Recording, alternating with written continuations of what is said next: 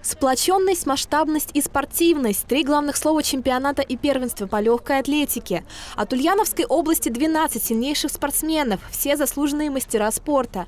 Почетный статус, серьезный подход к соревнованиям, для лучшего результата привычная спортивная практика, ежедневные 6-часовые тренировки. Как итог, пополнение районной копилки 2 золотыми, 4 серебряными и 6 бронзовыми наградами. Это Обломков Виктор в беге на 200 метров серебряная медаль и бронзовая медаль в беге на 100 метров.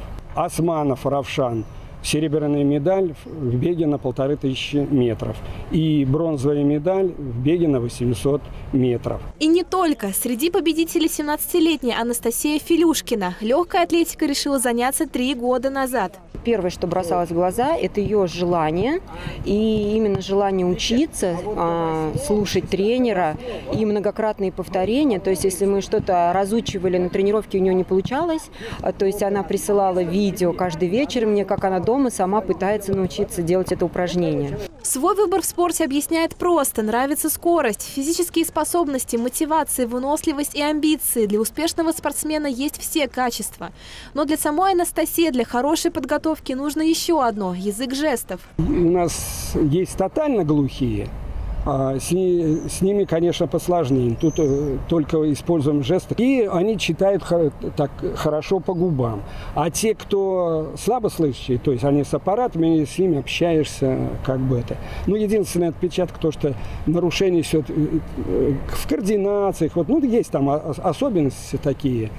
Ну, мы к ним как бы приноровились и работаем довольно-таки успешно. Сначала, конечно, язык жестов мы не знали, но в процессе тренировок они нас также обучают и жестам. То есть мы их тренируем, а вот в том числе Анастасия Филюшкина очень хорошо, она мне помогает именно с жестовым языком. То есть если я ей записываю какие-то упражнения, видео, да, общефизическую подготовку, отсылаю какие-то видео для домашнего изучения, она, в свою очередь, записала мне видео обучения жестовому языку. Результат взаимоподдержки для Анастасии – первое золото в карьере. До этого выше 2-й ступени пьедестала она не поднималась. Я бежала 100 и 200 метров на первенстве России до 20 лет. Завоевала 2 золотые медали на 100 и 200 метров. Я много тренировалась и всегда слушалась тренера. Впереди участие в Азиатско-Тихоокеанских играх, которые пройдут в Иране в ноябре текущего года.